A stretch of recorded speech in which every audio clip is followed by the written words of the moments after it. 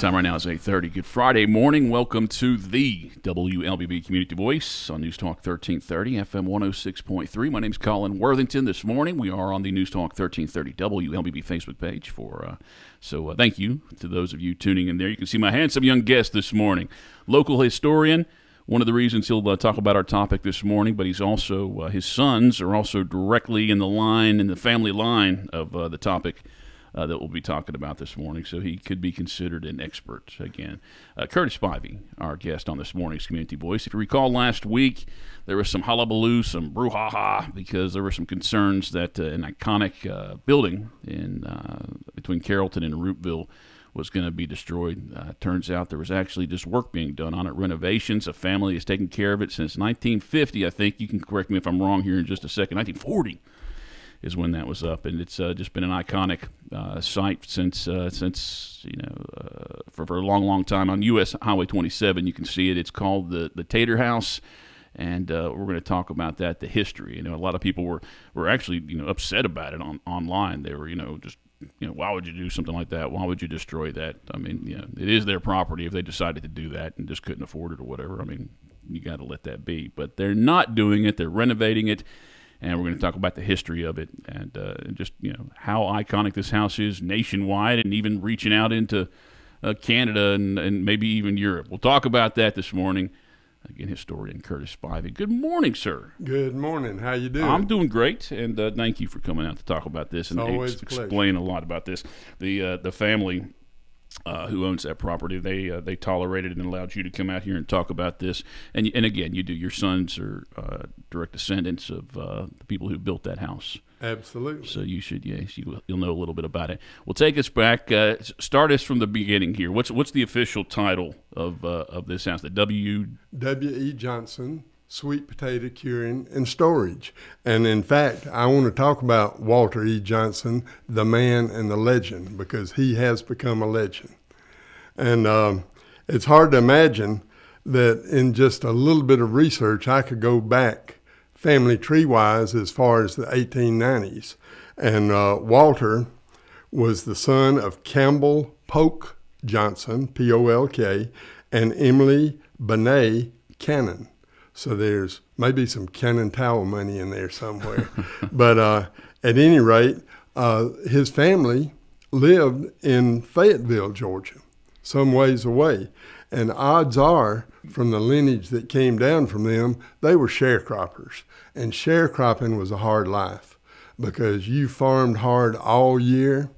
You did everything you could do to make your family comfortable, but you also made somebody else comfortable because at the end of the year, you sold your crop and you gave it to the owner of the property, half of it, for being able to live in his house, using his land, and sometimes charging everything to the company store that you would have to pay off at the end of the year.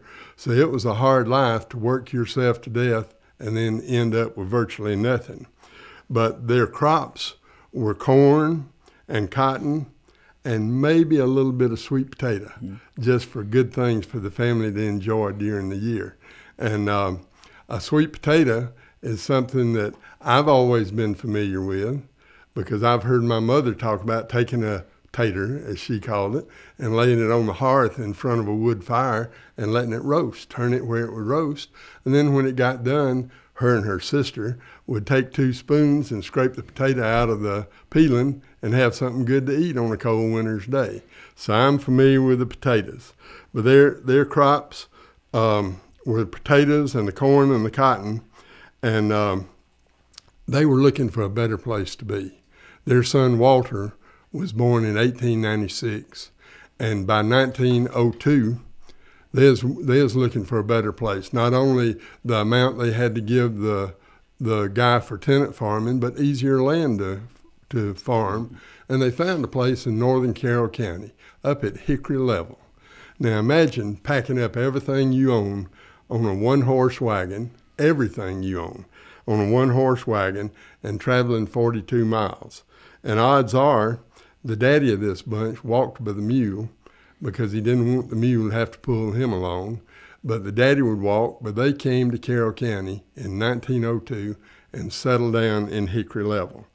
And it was a a congenial place to live because it was a crossroads. And so you had people coming and going, so it wasn't like you was being out in the woods, but you had people you could talk to, and these were churched people. They lived and worked around going to church. They loved their singings, they loved their reunions, they loved their homecomings. And odds are, as Walter E. Johnson grew up, he attended all these things. And as he got to be a mature man, he was fortunate enough to meet up with Ruth Cole, who he married. Now, it's odd enough that me and Ruth Cole are cousins through the Jones family. So I'm sort of double cousins here. But he married Ruth Cole, and they decided that they had farmed, and they were sharecroppers. And just imagine working your entire life, giving it to somebody else and having a bare thing to eat yourself. But they were sharecroppers, and they decided that they was going to look for better places. But not only were their crops growing, but in 1921, the Walter E. Johnson family had Horace Johnson to come along.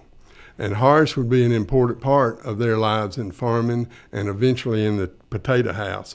But Walter... But Horace coming along, he was born. He was born, right. Their child. Walter, there was Horace, Reba, and Wendell were the three children. But Horace, being the oldest, he learned real quick how to farm and how to make a crop. Now, he loved baseball, and the kids were always playing baseball out in the field after the school time. But his daddy said, no time for games for you. We've got to make a crop. So it was hard times, and like his dad, he learned what it took to make a farm, and they decided that they was going to look for a better place too. And so they needed a better house and better land, and so they were off to Carrollton. And just south of Carrollton, just south of where Stripling Chapel Church is, there's a BP station there now. They found some land. Mr. Alvin Walker had it, and he let them live in the house, and he let them farm. Now, they didn't see much of Mr. Alvin because he worked at Bell Bomber in Atlanta, and him and Miss Lydia lived in Atlanta, in Marietta, and they didn't have a car. So when Mr. Alvin came down to check on his land, he came on the bus. Came on the bus to Carrollton. I'm sure it was Southeastern Motor Lines owned by Mr. Root. And he came on the bus to check on his land, and occasionally Miss Lydia would come with him.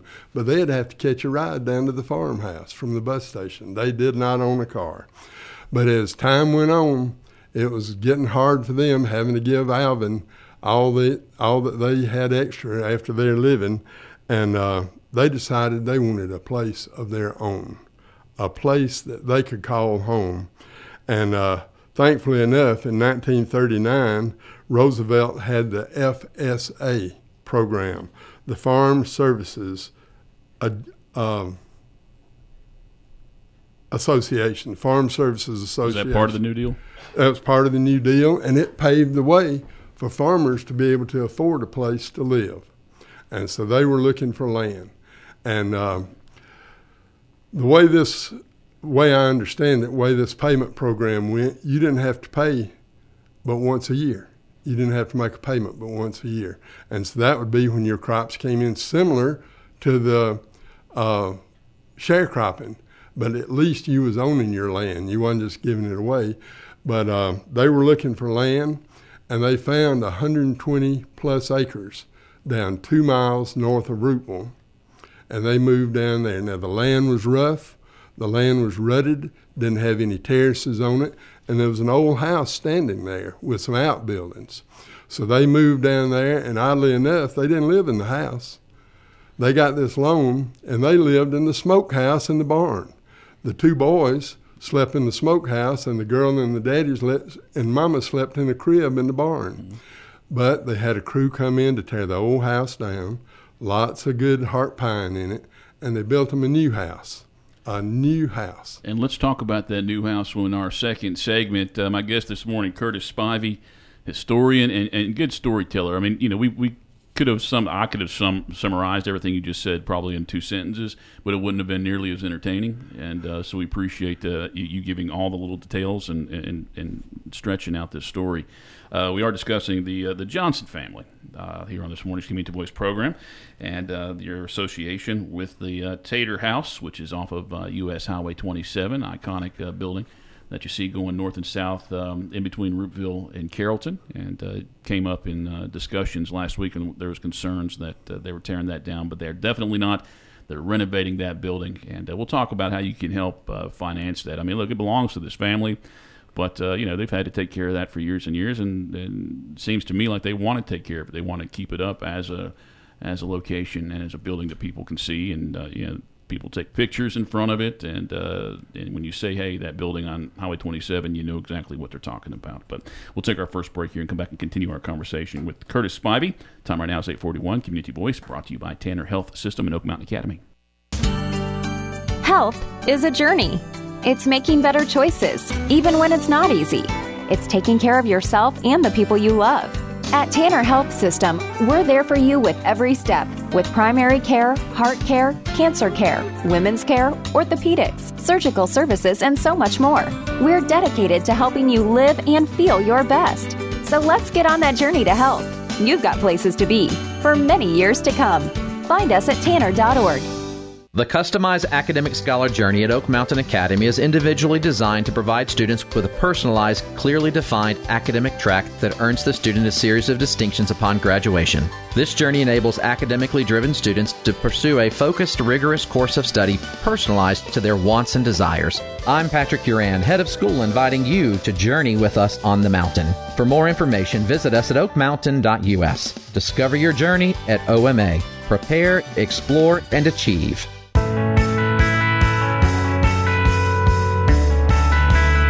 8:42. Welcome back to the WLBB Community Voice on News Talk 1330, FM 106.3. My name's Colin Worthington. My guest this morning, Curtis Spivey, and we are talking about the Johnson family. Started with them in the late 1800s and got them into Carroll County. And there's significance in this story anyway, is that the owners of the Tater House, the iconic building that's off of Highway 27.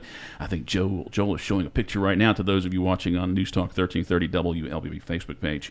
And there was some concerns last week that it was coming down after, 40, 60, 80 years? 86 years. Yeah, being a spot. But no, the family is trying to preserve that. And the family members I talked to said, hey, we want to keep it up for at least another 80 years if we can. But it does cost money to keep something like that up. And they're doing what they can to maintain that and keep it going. So we're just talking about the history of that. We're going to brought in local storyteller and a guy who does has a little inside information with the Johnson family as well.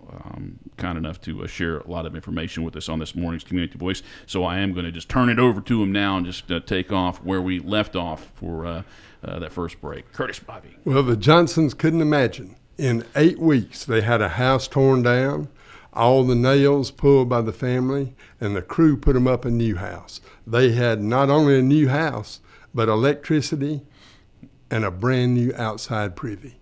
So they were really rocking. But Walter Johnson knew that his cotton and corn and a few potatoes wouldn't be enough. So here comes the Tater House. Yes, sir. I'm sure that the County Extension Agency through the University of Georgia had the plans, because the plans were fairly detailed, and they just needed some hard work and some materials to get it going. So off we go to do it. Now, Johnson's biggest help was before mentioned Horace Johnson. By this time, he was 19 years old, and he was out of school, and he could do some arithmetic, and he could do some planning, and he could probably read the plans. The Potato House called for it to be 16 feet 9 inches wide and 30 feet long. And the house would need much work to get it done. The foundation was stones picked up out of the field and vents put in the foundation out of screened wire. The framing was weatherboarding, got at a local sawmill, and then the interior was tongue and groove. And I just found out something day before yesterday. The exterior was not lined with any kind of gypboard or OSB that we see houses lined in now.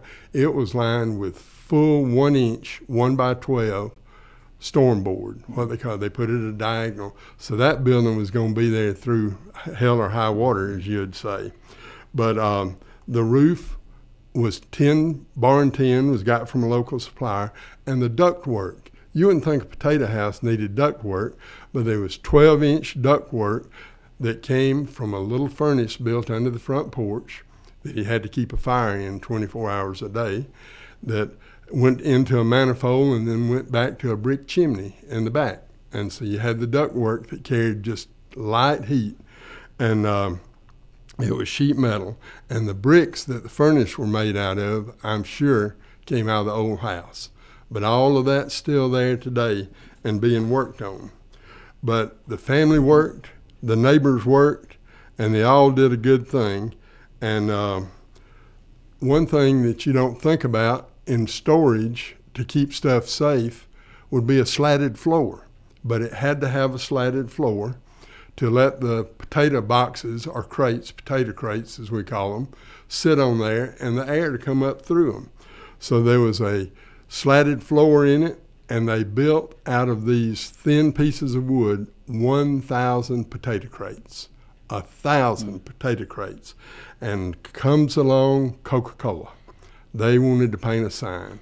So on the north side and on the east side, they put W.E. Johnson Sweet Potato Curing and Storage and their Coca-Cola logo. And it's lasted, not that particular sign, but that logo has lasted all these years. And it's interesting, because Coca-Cola went around to a lot of buildings at that point. That was their form of advertising. I mean, that's why you see them on these little covered bridges and things Absolutely. like that. You got your place preserved, and they got some advertising out of it. But it is cool that because W.G. Thompson Johnson never would have thought of advertising himself. Right. Yeah, but they definitely sweetened the pot by putting his name and his family's name on there. Absolutely. Now, you might ask, how much is Johnson getting for all this work? 1,000 potato crates. He charged 15 cents a crate to keep them. Now, he had to manage these crates.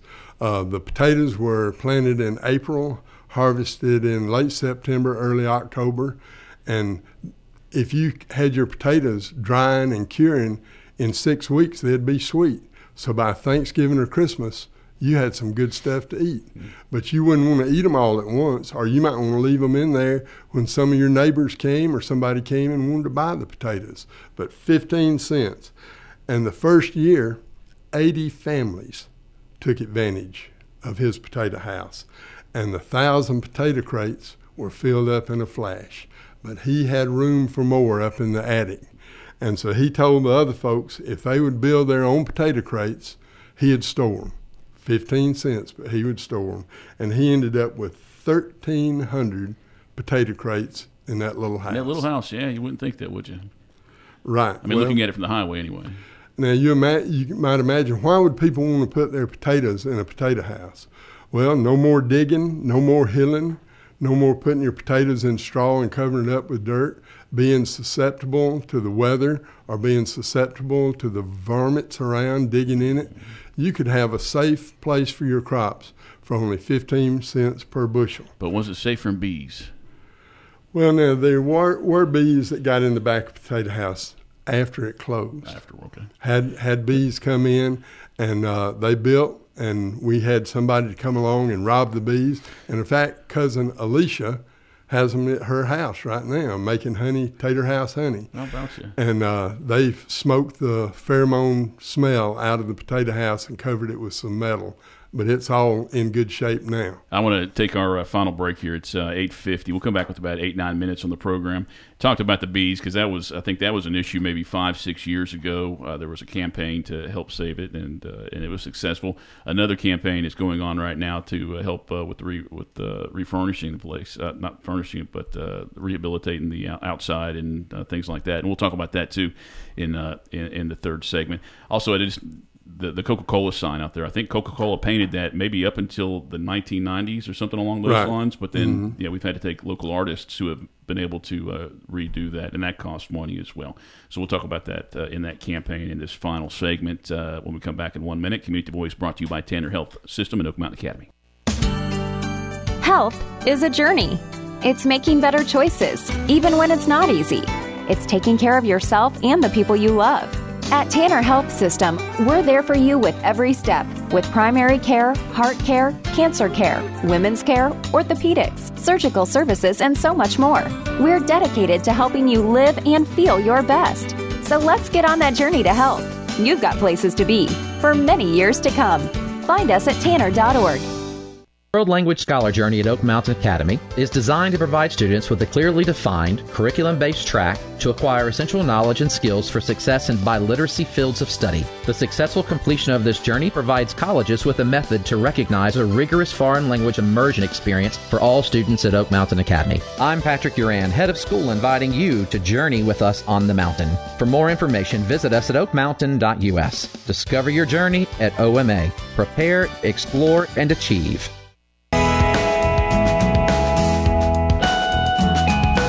All right, 852, welcome back to the WLBB Community Voice, News Talk 1330 FM 106.3. My name is Colin Worthington. My guest this morning is Curtis Spivey. Also, thank you to those of you watching on our News Talk 1330 WLBB Facebook page. We're talking about the Johnson family history and how they brought the Tater House to our community, an iconic building that is in between Carrollton and Roopville on Highway 27. Appreciate those of you watching on the News Talk 1330 WLBB Facebook page. A young man who lives in Carrollton has sent me this message. His name is Jay Gill. He encourages me to ask Curtis if you've written down all of your history knowledge, and I know the answer is not all of it, but you've written down a lot of it. And says you're also famous for doing a mule call. I have not heard it, but I might want to ask him to do it on the air. It don't work anymore. Those days gone.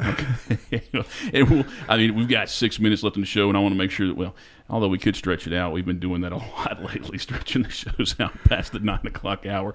But we'll try and get all the information we can here in the next 7 minutes. And then get us to where we talk about the campaign to help as well. But that spot right there, that was I'm guessing before the actual was considered an actual highway. Maybe it was like a bus. Well, I'll go into that. In fact, when they built the Potato House in 1940, 27 was being paved, concrete. Now I've heard stories about people coming from as far as Central Hatchie with their daddy on a buggy to trade something with Johnson. Maybe we had extra wheat. We could trade him for some of his potatoes because he did grow potatoes to sell after this. And it was a hub of activity because on the southeastern motor lines owned by Mr. Roop, you could buy a ticket to the Tater House for a dime. And that was actually the bus stop. The Tater House was called the bus stop. The Tater House was a bus stop. And you could go down there and maybe get off and just walk to your house. But you could stop and buy some potatoes or just have some good conversation with Mr. Johnson. And if you ever talked with him 1 minute, he would share with you his faith in Jesus and quote you some scriptures, because I have seen many King James versions that he had wore out thumbing through them and reading. He was an avid reader of the Bible. But it was a hub of activity, and it finally became the most photographed barn in the state of Georgia. It has that reputation, the most photographed barn in the state of Georgia. And I've been in restaurants all over this state and others, and you go to check out, and what's hanging behind the register? A picture of the Tater House. Absolutely. And it's very heartwarming. But the Berry College folks, and that may be part of the reason the highway is named Martha Berry Memorial Highway, because folks came from everywhere, and the Tater House was a destination. But the Central Hatchie story, the story of people coming to bring their potatoes, I would love to hear more of them if they could share with you or whatever, because everybody that you ask in my church and other places, in businesses, everybody knows about Tater Johnson. Tater Johnson. And they didn't call him that in derision. That was an honored name, Tater Johnson, because he was the man with the potatoes. But September, taters were coming in. They were being cured. And the people around there looked forward to having a safe place to keep their product. And that was it. That was it. It was open for 25 years, and in 1965 they closed it down. And by then, though, he had raised his price to 30 cents. Yes. 30 cents, absolutely. And Horace had it repainted, got what they think was the original painter to do the sign on it. And then they were going to try to remodel it again in the late 90s. They made 900 Potato House Coca-Cola bottles. I've got some of them. They sold for $10 a piece, or you could get the cardboard carrier for an extra $5. And the next day on the internet, they were selling $50 a piece. The next day. So it was a destination.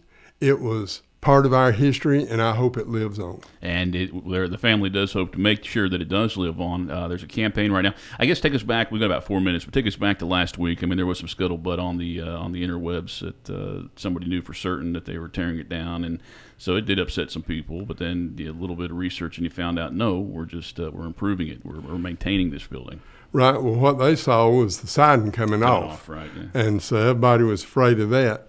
But there is a website that you might mention there.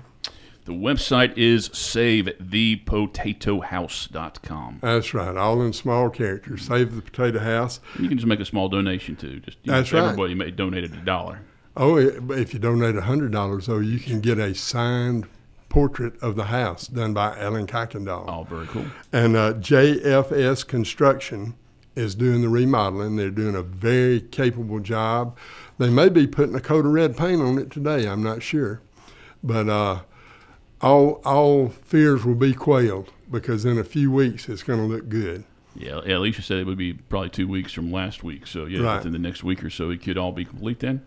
Well, if we can get somebody to paint the Coca-Cola sign, it's going to be the biggest problem, because Coca-Cola doesn't do that anymore. It's not in their budget. Yeah, but they're okay with somebody doing that, right? They're okay with the free advertising? I'm sure it's been taken care of. Well, all right. Curtis Spivey, thank you for coming on the program this morning. You've got 4 books out there that you've put out. 3 books. 3 books? And then they're all 3 bound in 1 book. Now, okay, and I think I have that. But you, I mean, you don't mess with the internet or anything. You're not putting your stories out there or even researching so much. Well, I guess if you go to the library. Go to the library, do a little reading. I don't have a computer at home.